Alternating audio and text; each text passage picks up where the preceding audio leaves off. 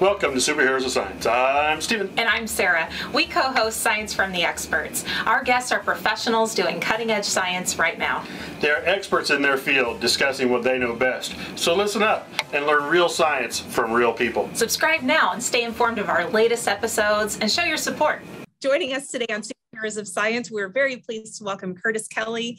Curtis is a professor at the Kansai University in Japan and founder of the Brain SIG and producer of a magazine that presents studies of the brain and learning. How am I doing? Am I getting this somewhat? You got it. So you have a fascinating background and we're so excited to get into this, but you were just telling us about your life mission is to relieve the suffering in the classroom.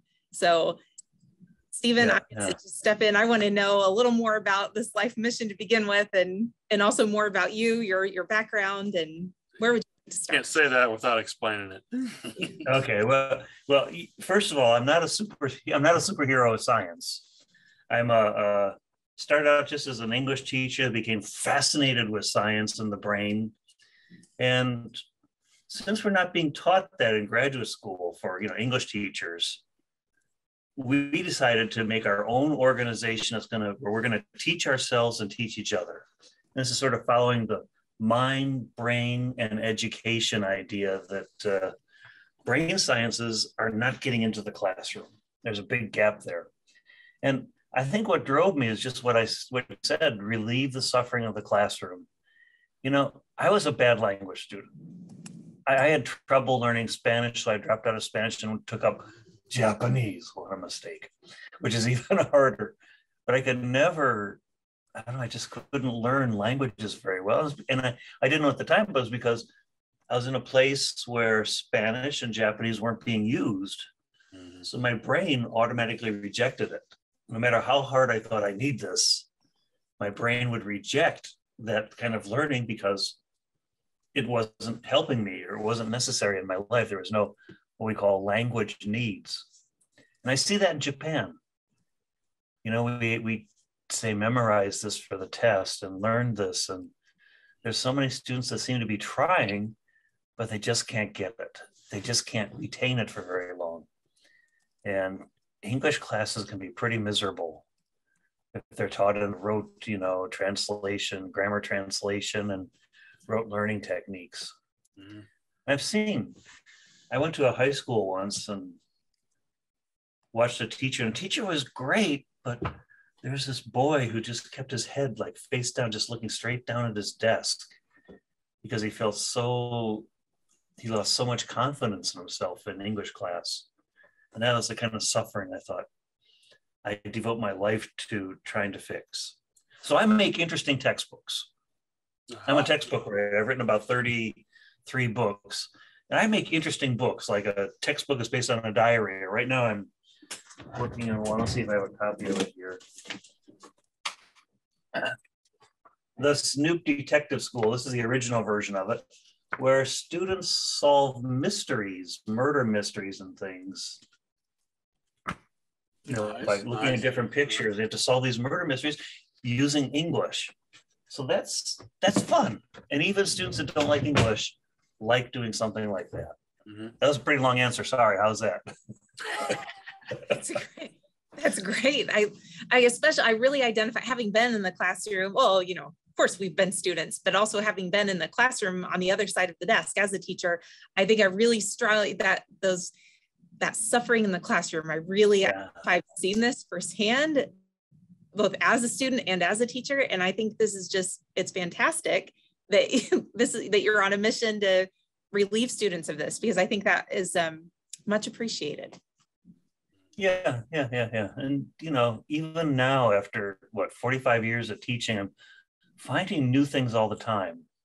And a lot of what I find comes from brain science. Like recently, I was interested in the social brain. Matthew Lieberman gave that great presentation. Louis Cozolino has a book called, Tribal. I can't remember the name of it, but it's about attachment theory and how really learning is a social thing. Then I've done some research on how students that don't have friends don't do as well academically. They're more likely to go into depression, having other problems. So now recently I've been really interested in how students connecting to each other is so critically important, especially about the ages of about 18, 17 or 18, around that time. And so as a teacher, I'm remaking the way that I teach to have students be able to connect to each other, make friends, to work together, to collaborate, instead of the old competition model that a lot of school was based on. So, yeah. Oh, sorry, Sarah. You're going to ask something. I was about to cut you off. Well, so you say you're speaking about students having friends and how this could potentially help them learn things better. What are some strategies you've used, especially what I've noticed in maybe a rural classroom is sometimes those cliques run pretty strong and kids want to work with their friends. And so is this, like, maybe I'm asking you too many things. Is this a problem? No. Combat something like this? Can you use that advantage? Well, in case there's any teachers out there, first of all, reduce your teacher talk time and have students discuss. And we know this too from psychology, brain science, education studies, that really you only really learn something deeply when you get a chance to discuss it and integrate it, or do projects on it, things like that. You can't just listen and learn. Instead of teaching here, you should be teaching here and here as much as possible. Mm-hmm. So for language teachers, we tend to have a little bit of what we call pair work, where students will do this little interaction together. Then we go on to something else, studying grammar or whatever. But a really good technique that's underused in my field is what's called dyadic pairs. And especially first-year college students who I teach, they're in this drive to find friends. It's what I call the dangerous year from high school to college, when the rates of depression and suicide go triple for students, because at the end of high school they're going through entrance exams and things like that. And the first years of college, they're suddenly thrown out of this community into a place where they don't know anybody, and they need friends at that time. So I do this thing called dyadic circles, where student pairs will face each other. They'll do some interaction. After a couple of minutes, I'll say change. Everybody shifts a person to the right, and they do it again. And doing that 3 or 4 times lets them meet people they don't know, not just their friends, but new friends. Mm-hmm. And the more times I do that kind of activity in a class, the more the students will respond later that they like the class, because their drive is to find friends. And teachers anywhere, instead of we're too focused on ourselves. One advice I give to young people is forget yourself, young teachers. Forget about the curriculum or what you have to do today, and instead focus on their needs and watch them very carefully. And so, so having students, setting up activities where students can interact or make friends leads to better learning. It's putting students in the brain state that they need to be in for learning. Did I skip anything? It's 6:30 here in the morning. So, well, that brings us into something that we were going to discuss anyway, the story side of things, because you had mentioned that the brain is wired to learn from stories, and I'd really like to understand what you mean by that. Very selfishly, I'll throw it out there. I'll be honest with y'all.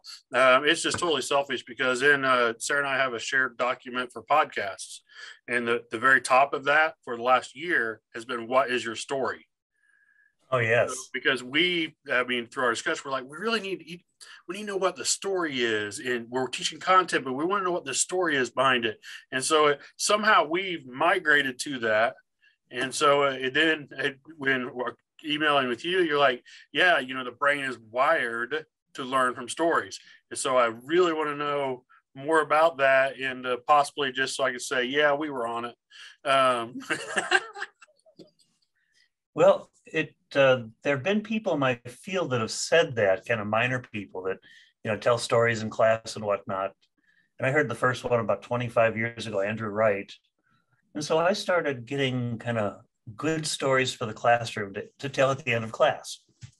And the kind of stories that worked weren't like, Aesop's fables or ancient folk tales, but things like Chicken Soup for the Soul. I don't know if you're old enough to know that series that came out with really moving stories by people. I go through those and pick out stories and simplify them and tell them at the end of the class. And suddenly the class become quiet and everybody was completely absorbed in it. So let me know there is something special about stories. And in the class reviews too. I teach these 85-minute lessons with 5-minute stories, and what everybody commented on in the reviews was, the class evaluations, was how the stories were so good. So I started doing research on that. And let me just give you a little bit of scientific data here, some things that were found. Kind of the 80s and the early 90s were sort of the age of narrative in research and education. There's not too much going on now, but a little bit. But like Oakes found that retention from narrative lectures is better than traditional lectures. A couple people, Berkowitz and Taylor, found that children recall more information from narrative lectures than like expository passages if they read them. And then there's other research that shows that this is true for kindergartners, high schoolers, adults. One study's found that narrative texts are read and learned twice as fast and retained twice as long as expository texts. And even for science teachers, having students make a little narrative out of some information themselves helps them recall. And the big one was 2 studies that found that students given lists of words to remember compared to any way they want to do it, like repeating or writing them down or practicing that way. The students that were given lists of words and told to make stories out of them, even silly stories, remembered the words 2 to 7 times more words than the other group. So there's a super thing about stories that our brains are built to understand stories, to get information from it and to retain it. Learn twice as quickly and remember twice as long. I see that. To me, that makes sense. And because and someone listening might be like, well, I'm not a teacher. Maybe you're not a public teacher, public school teacher, but we're all teachers at some point. At some point, we're all trying to teach someone something different. And so thinking about the concept of how you're trying to teach them. I remember when I worked in a factory, teaching someone literally the effective way of opening and folding boxes and stuff like that. But I think the things I remember the most were probably the things from Coop stuff that were telling me stories. Oh, this person did this. Okay, I know not to do that. And things like that. Those are things that helped me remember before I was in education. Psychology Today magazine interviewed a lawyer who'd won 300 cases. I don't think he'd ever lost one at the time they interviewed him. They said, what's your secret? And he says, why put everything into a story? If there's legislation of whether to put a traffic light on this corner or not, I'll tell them a story. Well, imagine you're driving down the street and your daughter's next to you and you can't see this truck coming the other way. He uses stories to convince the audience of the point he's making. And you have children, don't you, Stephen? Like oh, yes. 10-year-old? Well, no. Now they're a little older. They're older? Okay. Did you tell your children stories when they were little? Oh, I did, and I still do. And what advantage? As much as they used to. What advantage do you think that gives children? I think it helped them be more creative. It may help them think about things differently. That was one thing that I did early on. I remember with my son, and sure, I read books at times and stuff, but there were more, we were making up stories and working on imagination and then tying in different things. And it's like, even when in the classroom, one of my favorite lessons, as I'm thinking through 4th grade, is we talk about rock cycle. One of my favorite lessons is tell a story. They have to write a story about a rock. Now, in my rubric, you have, so what are we doing? You pick a rock, you name that rock, you tell me the story behind it. So maybe they found a metamorphic rock. Oh, my rock name is George. George has had a lot of pressure over time, a lot of pressure to help form George. And, it's all these different things, and they have to come up with this background, the story of this rock. And that's, so this is for a geology class? Is this for a geology class? This was for an elementary class, just a regular elementary class. You're still teaching geology to some degree. Yep. Well, yeah. E.O. Wilson, this is one of the reasons that we've evolved to get information from stories. E.O. Wilson said something.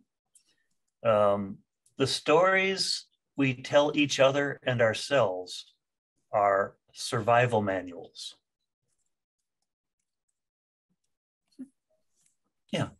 They give us information about how to navigate in the world, especially the really complicated social world that we're all living in. And that's why people who read stories tend to be better at understanding other people. People who read a lot of fiction are better at understanding other people's perspectives. There have been some studies that have found that. And I don't know, like romance novels are 50% of all the books sold are romance novels, and something like 97% of the readers are women. And boy, all the women I've ever engaged with know a lot more about what romance should be than I do. I failed so many times, but they always seem to be. I feel like this is a dangerous road. Maybe we have to cut this out. I'm not sure. This is Japan, where we don't. We could be less PC, I suppose, with me. I'm not sure that's okay for America. I think, generally speaking, though, what you're saying, I think it makes sense. Your brain makes sense from the story. So it's a way of organizing information. And like you said, with the students given lists of words, to organize them however they'd like, whether it's a song or, alphabetically, or, that there's something to that, placing it into a story narrative that's going to help you remember it better. I think it's just that maybe that organizational process that the brain goes through to remember that. So it's a type of organization. Oh, that's good, Sarah, because we don't remember the story wrote necessarily. We're always putting ourselves in the story. Yeah. Somehow we're one of the characters. We don't realize that, but we're getting the moral value from that. Well, anyway, can I tell you a story? A little short one. I mean, this is about stories, so we should have a story. Well, of course. That makes sense.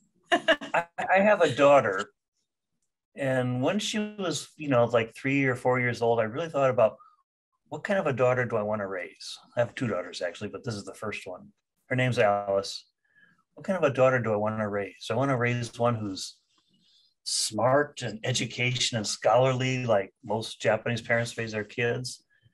I thought, I want to raise a daughter who has a really good heart, human relations. And so every night I'd make up stories about, friends fighting, then getting along. And I was trying to make stories that would give her information about the heart and relationships, accepting people that other people don't like, those kind of stories every single night. I've got probably 1,200 recorded in my iPhone. And I wasn't sure if that was working or not. But then one day something happened.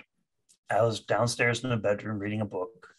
My wife screamed, Kelly! And she came running down the stairs.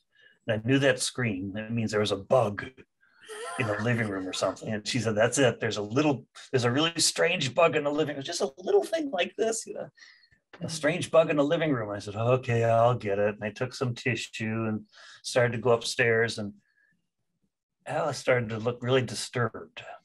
And she was behind her mother when they ran down the stairs. And I said, don't worry, Alice, I'll get it. And he said, no, Daddy, you're carrying tissue. That means you're going to kill it. But that bug has a mommy and a daddy too. And just at that moment, here's 4 years old Alice, making that connection. I knew the stories were working. I said, okay, Alice, I'll come with me. We took the bug, got on the tissue, opened the window, and that's a story about how stories work. Mhm. Very nice.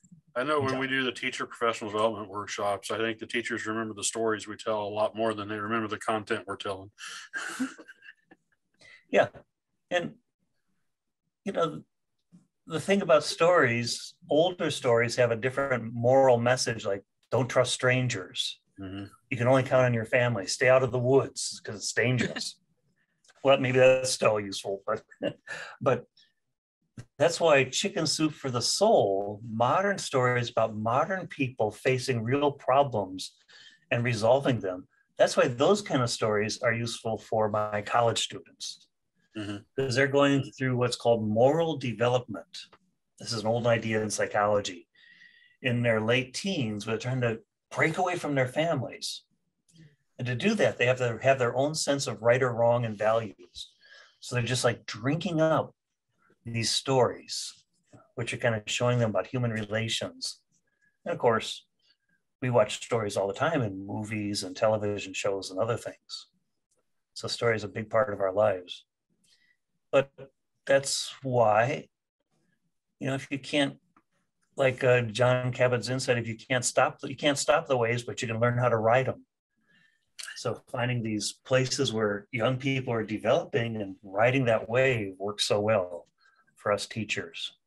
I certainly like that analogy. And I think a lot of times we're not aware that there is a story because we haven't thought about it. And I love that you're talking about how, you know, it's research is supporting the fact that we do comprehend and we retain a lot better when things are in a story form. A lot of times we don't realize if you think about any popular movie, whatever your genre, there's a story behind in that each of those. And so we are retaining and enjoying at a subconscious level. We don't even realize the story, the fact of the story, the storytelling, the unfolding. And one of the more popular, I don't understand why more popular than us, but one of the more popular types of podcasts are your true crime podcasts. I know my wife listens to these things, and but it's someone telling the story of what happened. And so I think that goes to even support what you're saying with the research is saying that we all tend to, our brains just kind of wired, we retain better, we understand better when it's a story form. And I think that leads to a second reason why stories are so powerful. And that is our brains are built to work through metaphor. So the story might be, you know, like the Goldilocks and the Three Bears, which we're never going to encounter a bear or get lost in the forest, or like Sleeping Beauty fall asleep for 20 days, or what was it, a year or something like that, you know, long time. Disney stories. But we can take information out of those and use it ourselves because our brains are built for metaphor and language too. This is where Johnson and Lakoff have done a lot of research. And basically, at the very the neurological level, when we learn something new, we don't make a whole new area of the brain where that information is kept. Our brain's always connecting older areas to solve tasks, existing areas. And so we're using what we already have and then making something new out of it. And that's what I'm saying. It's a little bit hard to explain, but that's what we do when we learn words and things too. Now we're finding out from cognitive psychology and other areas that words in our brains aren't like little dictionary entries. They're actually based on physical experiences. So if I say Justin Timberlake has a velvety voice, you hear timber and lake and your auditory area will flash timber and lakes until you realize it's a name. Velvety will cause your somatosensory area to light up in the feel of velvet. That's so we're actually taking our own physical experiences in the real world to understand what language is, including abstract language, like couch potato. There's a really, easy metaphor to understand. How I am on weekends, but it's all of us understand that a little too well. So our brain is really good at taking ideas and transferring them into something else for us. So metaphor. This kind of reminds me, I know I get a lot of good feedback from kids. When we, like, let's say if we were learning something about the elements or something in a chemistry class, I always had well, I don't know that's a bad habit, but I would personify the elements. So if we're talking about how they're related in a column or something, say, well, these are the cool kids on the block, all the other elements want to be like them and they're going to do it. And years later, kids come back to me. I love thinking about, these, talk to them like they were people and they're not. And then at some point I'd have to stop and be like, I know I keep treating them like people. They're not. They don't know what they're doing. They're just there, in this space, interact. They don't know what they're doing, but the kids seem to relate better. And now it's kind of like listening to you say this, I think, well, it kind of makes sense. I guess it's not that it was a story, but it was making it relatable for them to learn something. That's exactly. It's what you're doing. Your metaphor is basically describing something complicated by something else we already know. Yeah. We all know people. We know good kids on the block, So, right. Which elements are the good kids on the block, by the way? Oh, hydrogen. The halogen column. I would say so. The noble gases. Let's see. Which ones were? Yeah, I always talked about the noble gases because they had that full outer shell, that full valence shell, and they were cool. They liked themselves how they were, and they didn't nothing wanted to bond to them. Now all the other, and so the halogens were right next to them. So I'd always say, they would stop at nothing to be like the noble gas that they're right next to. They would steal and do whatever they could to be like these. And so the kids would get these, they build these relationships on the, however they're electron. But that's perfect. That's a perfect example how to make somebody connect to something and relate to it in a way that they understand it. That these are the good kids and these are the bad kids that interfere with everybody else. So yeah, that's a perfect example of how our brains are built to learn things through metaphor too. Yeah, no, I like that. That makes a lot of sense to me. And so you've already identified some of the reasons why our brains recall stories. They teach us about life. They help us understand complex things through metaphor and give us rules for how to do things. I remember once when I had this really terrible situation with my girlfriend at the time, I remembered a story of somebody else. And it made me change my whole attitude about it and treat her differently. That she wanted to break up was really good for her, something like that. But yeah, stories give us these manuals for living life, and they deal with metaphor. But there's one more reason why the narrative format fits our brains. And there's some studies that found that familiarity and interestingness, we think, well, stories are interesting, so we remember them. But there's another reason. There's just something in the narrative format itself that fits our brains. And I'm going to see if you can guess what that is. It took me years to figure this out. But if I were to just make the sentence, the brain is a something machine. What words could you put in there? Of course, there's many possible words. Oh, mercy. I would say ever evolving or ever changing. Ever evolving. I mean about what the brain does. So you may say a brain's a thinking machine. Mm-hmm. And that's kind of true to some degree, but there's another word that starts with a P that I heard on a podcast once and just completely changed my thinking. This is all you, Sarah.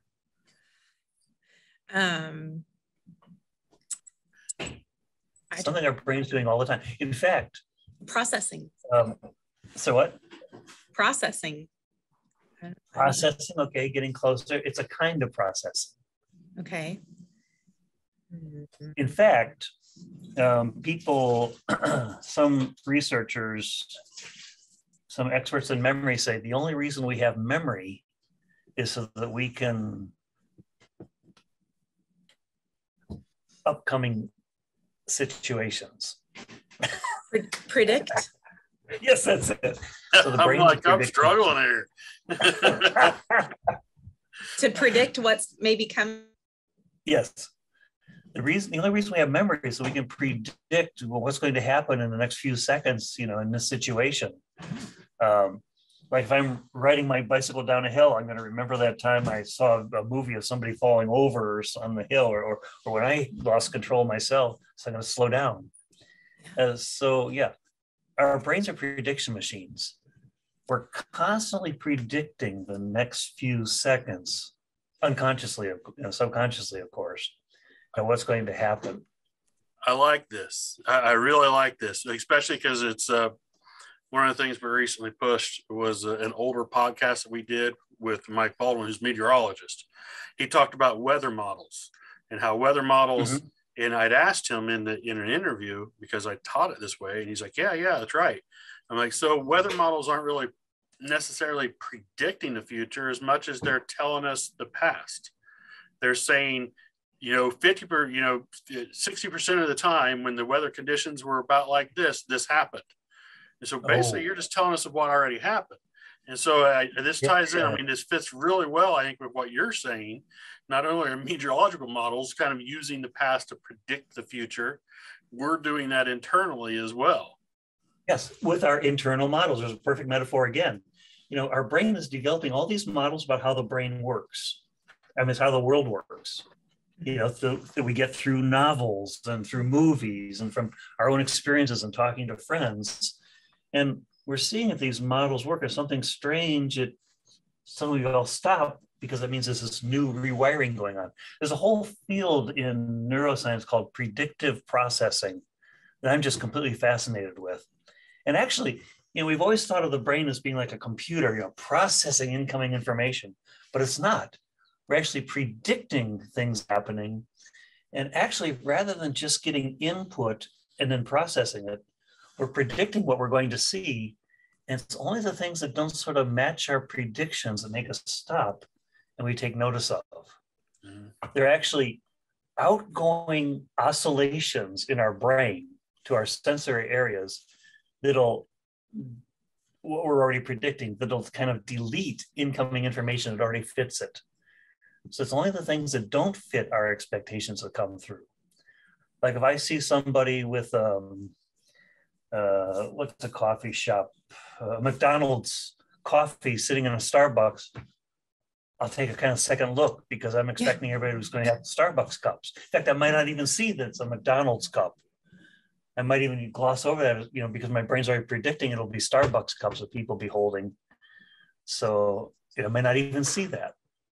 And that also gets into some of the terrible things that happen where police shoot people when they pull a phone out of their pocket or a pen or something.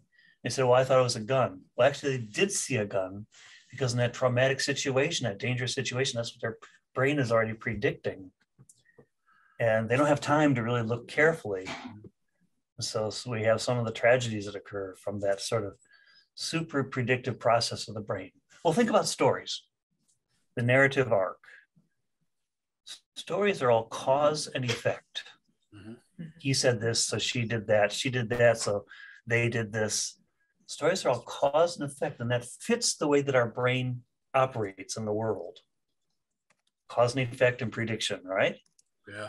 So that's another reason the stories are so easy to pull in and use in our models and predictive processes. Unlike a lecture, which is taking things and breaking it down into categories and, 1, 2s, and 3s and lists and things like that. So that's another reason that the stories are so powerful as learning tools. Our brains are prediction machines. I like that.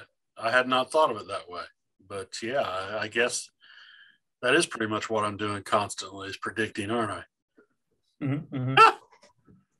That's also that's also how you do language.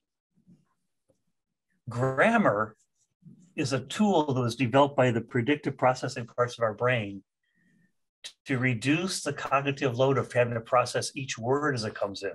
And I gave a presentation on stories, as a matter of fact, in 2016 at a TESOL conference in Seattle.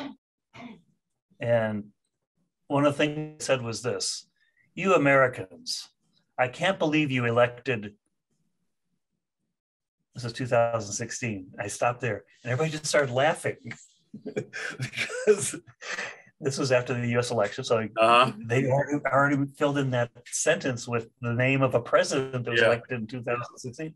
I can't believe you elected, pause, and everybody starts laughing. I said, elected to come here to my presentation today instead of being out and playing tennis in this wonderful weather. Well, anyways, but we're already predicting what words will be coming after the beginning of a sentence because of, you know, what's already there. And again, it's the models like meteorology based on previous conditions. If I say he ate, there's only so many things that can fit into that last slot. You know, some kind of food or something like that, probably. Mm-hmm. So yeah, that's how our brains work as prediction machines with language too. So I'm laying a lot of stuff on you. This is all, you know, coming out of the. It is, because I haven't thought of it that way. I know. Well, and you know, I'm thinking of this a little beyond this too. My children have such a what I think is such a strange. They find some of the strangest things funny, and your kids, Sarah, especially, yeah. They're your kids. I know. Well, okay. Right. So we'll give them that. There's. Okay, Sarah, you got kids. I wasn't sure whether it was okay to ask or not. Yeah. So well, so my son right now is, he's 16 and he to share with me these things on TikTok or just different. He's like, Mom, this is so funny. And he wants me to watch these with him and I'll watch it. And I'm just like, really, that's not funny, you know, and no, this is the funniest thing, you know, but when I'm listening to you talk about this predictive thing and it's hitting me now, I think what he's finding funny is things that are not able to be predicted. I think it's like something that's totally off base that I'm not finding it funny at all because it's not what I'm predicting. And I think that's exactly what he's finding funny is it's so shocking that he he doesn't know how else to respond. Good. This is good. Yeah, this is good. And think about humor is basically interrupting our predictions. Yeah. You know, if I say, I found a bomb in my office, clip art file, you know, right. Because you're expecting, you know, you're processing it one way and then suddenly there's something that changes from that.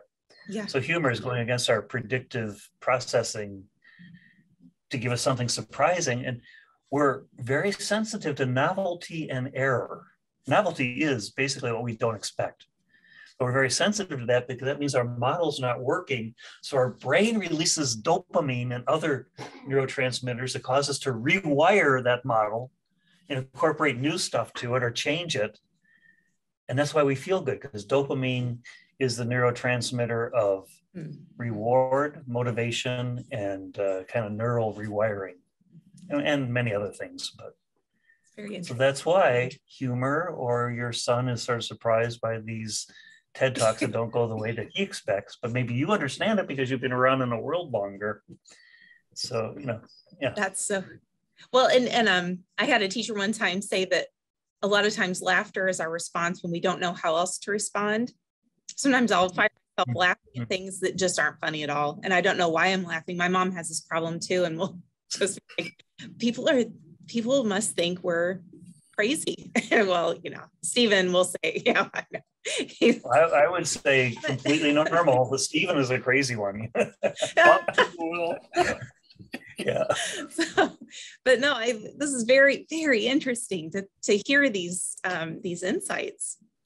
Now you have a range of kids, Sarah, though. Well, would you say your youngest that's half that? Is it similar? Yes. So I don't know about the. Talk about unpredictable. Your youngest is unpredictable.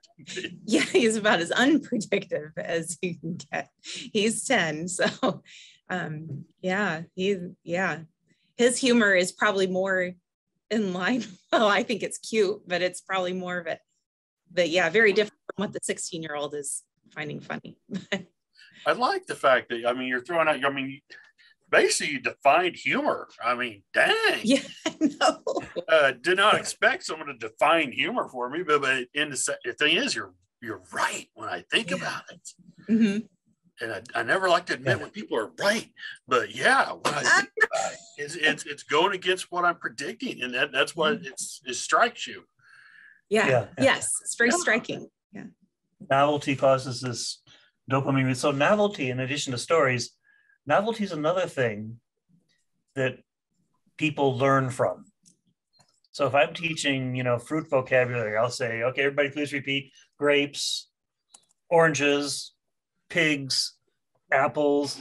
What did you say? Pigs? And they'll laugh a little bit, but they'll remember the other words too, because their brain gives them a little spurt of dopamine because of that error that they encountered. And so they'll remember all the things from that experience better. Wow.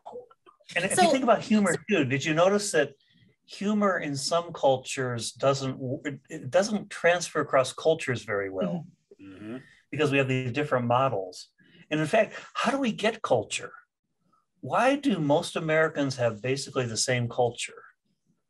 How is that instilled in us? A lot of it's through stories. Like now, John, if I turn on Netflix, it says John Wick 2 is now available. John Wick and Rambo and Die Hard. Those are all stories that are telling you that one person can do it all. Mm-hmm. If you're self-sufficient and you're strong enough, you can succeed. Even Home Alone, that old one. No, but if you look at Japanese stories, cartoons, Mulan, and all these, it's that is right. All the princesses, and fortunately the new Disney with the Miranda family without a princess for a change. But all of these stories are kind of giving us this sort of cultural values, whereas Japanese stories are, you can't succeed by yourself. So Momotaro is fighting the ogres and he has to get a team together. And the Seven Samurai, they have to have a team to do it. The individual is not strong, it's the group that's strong. So it's teaching kind of more of an individualistic orientation versus a groupistic orientation, group-oriented culture. So even culture comes to us through stories a lot of times. Oh, no, that's very interesting. I've never been immersed outside of a U.S. culture more than a week or two, I guess, here and there, and so that's very insightful. Mm-hmm. It's very insightful about that. I had once again not thought of it that way. I guess I was ignorant of it because I didn't know what other cultures, what their dominant story was, as you put, and so that's interesting. Well, let's take stories a little bit further then. Now we're beginning to understand that even your personal identity is the collection of stories about yourself that you have. We have a part of the default mode network in the brain. We used to think it was just where daydreaming happened. It wasn't very important, but it was always turning on at kind of interesting times. Now we're finding out this default mode network is really involved in all kinds of processing, all thinking about the future, prediction. And it's also part of the story maker is mainly located there, taking in information and making a story from it. Why is that happening? We make a little story, the cause and effect and things like that. And even your personal identity is like a collection of stories about yourself from the past. Psychologists are believing that these days. I don't know if that's true or not, but it's a pretty interesting thought. It definitely plausible as I reflect. Yeah, I mean, it's once you get to be, over a couple 100 years old like I am, tend to be telling the same stories quite frequently. And I don't know how many times my kids are like, oh yeah, this story again. I get that too, and I think it's because of memory problems more than. I already told them that one. Oh shucks, what am I going to do? Yeah, exactly. Well, this is awesome. This was insightful. Like I said, I kind of expected stories, but then we progressed beyond that. And I love the fact the information, especially about your brain releasing dopamine when you encounter something counterintuitive, I'll say, that you're trying to predict. I absolutely love that. That's, again, something I didn't know.